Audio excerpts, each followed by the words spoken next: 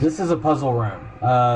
This is the first one out of 3 that we have, and we have 4 puzzles created, and the game randomly picks 3 out of those 4 puzzles. And so if the player plays through the game twice, they'll experience different experiences because they're going through different rooms and they're experiencing different puzzles, and they'll be facing different enemies and experiencing these different story arcs.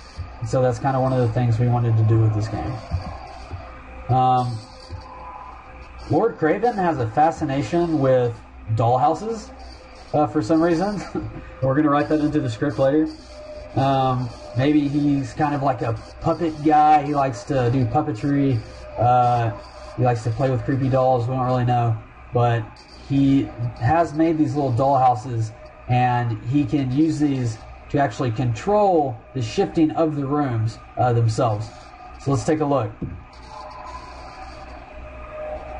And we're actually shifting with the rooms. Let's look at that again.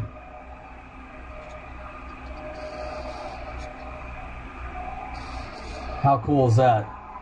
This is what we really started to get excited about Kraven Manor, as these puzzles.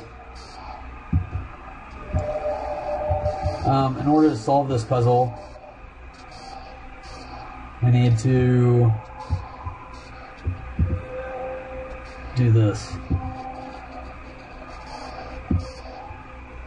Rotated that room around. Now we can go pick up a key in here. You can see I've run out of flashlight power now. This is a placeholder for a key to get out of this room. Let's go back, continue solving the puzzle. Here's a flashlight battery. Let's pick that up. Refill. I'll switch that around. Now we need to get the red room back in front of this middle area. We're going to have to do this twice so that we can rotate it. This would be the hardest puzzle out of all the kinds of puzzles that we do. This is a much more complicated puzzle than ones that we're usually going to be doing. But we did want to try to do one here just to see if we could, just to prove if it was too hard or too easy, or concept that idea a little bit more.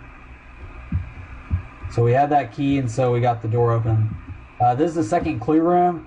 You can see we picked up the clue and it turned the lights out. Kind of creepy. It says another key. It's remarkably similar to the first. I wonder if they are a pair. The lights went out as soon as I picked it up, as if the house is angry. So it's kind of getting a little bit creepier now. Let's get that flashlight battery going here. I'll try to save this one by turning my flashlight off. There's another one in here. I have 2 flashlight batteries. This is another puzzle room here. Before we got to the 3D map idea that moves around like you saw in the last puzzle, we had concepted a 2D map. This won't be in the final game, but we did want to concept this also. So you can see the 2D map moves, and then we also move the rooms that we're in. For time's sake, I'm just going to go ahead and solve this puzzle.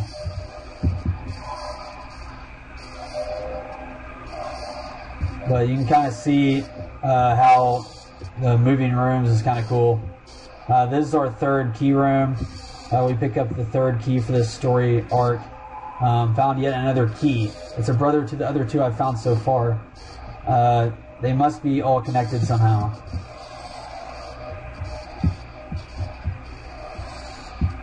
Alright, we're kind of reaching our climax of the story here. Let's check this out.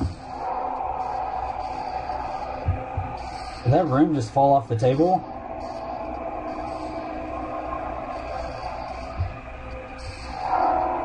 Oh no. Oh no. I've got to go. Oh no. That was close.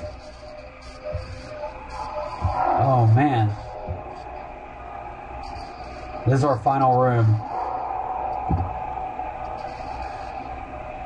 Statues in the game are going to be an enemy that move whenever the lights are not on.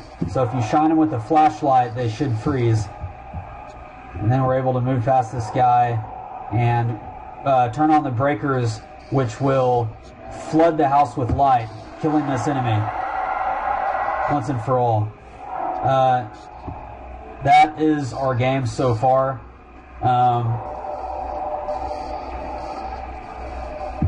I'm going to show you one more thing before we go. Hi again. Like I was saying earlier, we're going to have projectors in the game.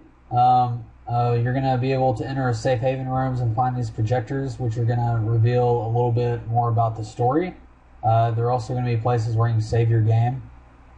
Here's an example of that right now. Let's turn off our flashlight so we can see it. So we would enter this room, and there'd be a projector on the wall here. As you can see, we'd be able to look at different things on the projector, such as maybe get more information about the game that can't succinctly fit in our notepad. It's just kind of our menu system where you go to save or load games or anything like that. Hi guys, just wanted to show Armando that we can quickly get music into the game. I put your Kraven_Pass4 into the game just to see how it felt, and it feels really good, and I like it a lot. So you can hear that playing now in the background. Another thing I wanted to show you guys is that if we play through the game a second time, I haven't changed anything. Due to our technology that we have in place, we are able to present a different game to the player. We're able to present a different game to the player each time they play through due to the randomness of grabbing rooms. So that is a dead end room. Let's try another one here. Might not be able to tell yet, but we are pulling up different rooms than we did the first time we played through the game. This is our first clue room again. If we get to a puzzle room, it'll be more apparent that different rooms are being grabbed every time. This is a puzzle that we haven't seen before, for instance. I'll just go ahead and play through this one, and then we will conclude the demo.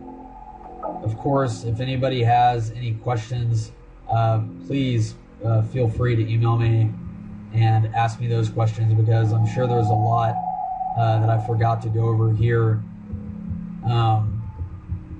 today, and I will be happy to answer any questions to the best of my ability. Some things we're not going to be able to decide right away without the team being here to discuss things.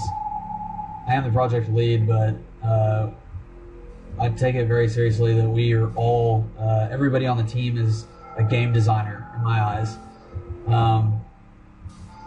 This progress that we've made so far wouldn't have been possible without the teamwork from all 12 group members working very hard to get this ready in 2.5 weeks. So thank you very much for watching. We're very, very excited about this game. I know I'm a little bit tired this morning, but we are very excited about this game. Thank you so much for watching, and hope to hear from you soon. Thanks.